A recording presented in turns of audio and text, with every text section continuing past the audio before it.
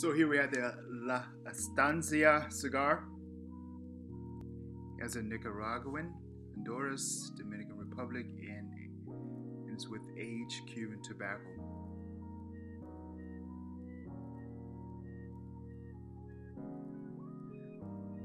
I read that the aged Cuban tobacco was harvested in the 1970s and has been stored so long, and now it's used in these cigars.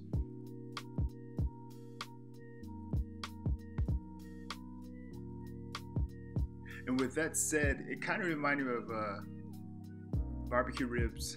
You know, you can cook some barbecue ribs. I mean, really slow cook them for 3 or 4 hours or so in the oven, or maybe on the grill. And it's like when you take them off, they're like ready.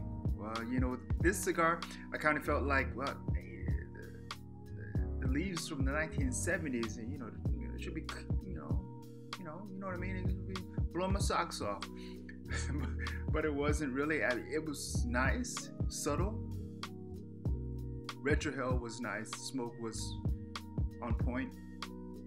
First third, I had like a pear-like aroma that was nice, even though I don't like pears. But yeah, you kind of think. I kind of think it should have really knocked my shoes off, but it really didn't. But it's a pleasant cigar.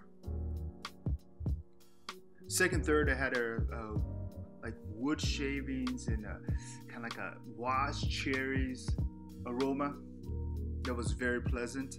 And actually, as you can see, it's burning very well. And I paired this with a coffee and mineral water.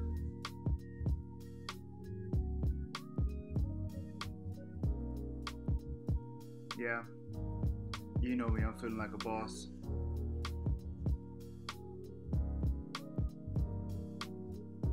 And as you can see, it's burning pretty well, constructed very nicely.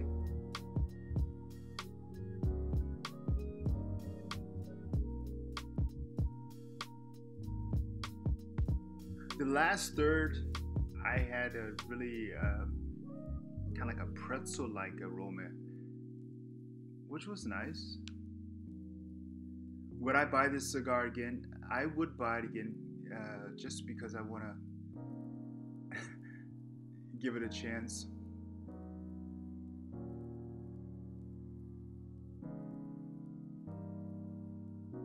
I think my favorite part of this cigar was the smoke output. It was really nice.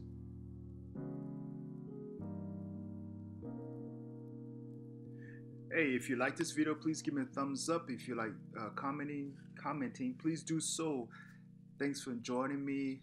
Hey, if you like, please subscribe to my channel. Hope to make more videos, even better quality. Thanks a lot. Up in smoke.